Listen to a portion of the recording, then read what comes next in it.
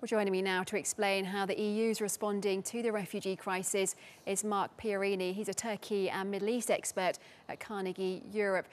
So do you think that Europe will be able to come together and achieve an agreement in this emergency?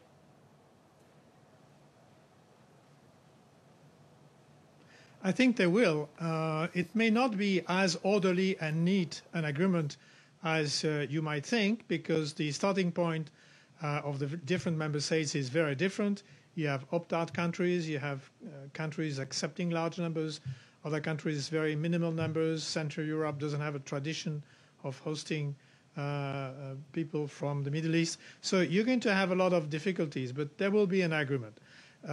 It's not going to look as a very beautiful piece of foreign policy, but it will be there because now we are in a situation where, first of all, we have an emergency with hundreds of thousands of people on EU soil, and secondly, the citizens want the governments to do something.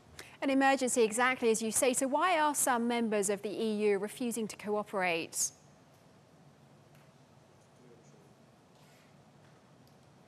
Well, first of all, you have the economic situation. Take Germany. Germany is close to full employment. It has a budgetary surplus.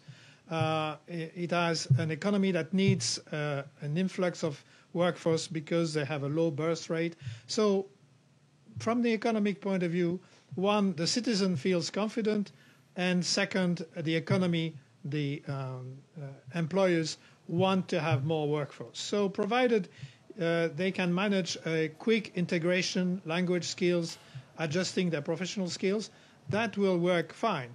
In other countries, you don't have the same situation. This is why you're hearing 800,000 for Germany and 24,000 for France, or even less for the UK. But that will remain the case. And I guess a number of countries will simply opt out. Maybe Hungary, maybe some Central European states too. That's right, huge numbers that Germany's offering to take, as you say. Can it afford to do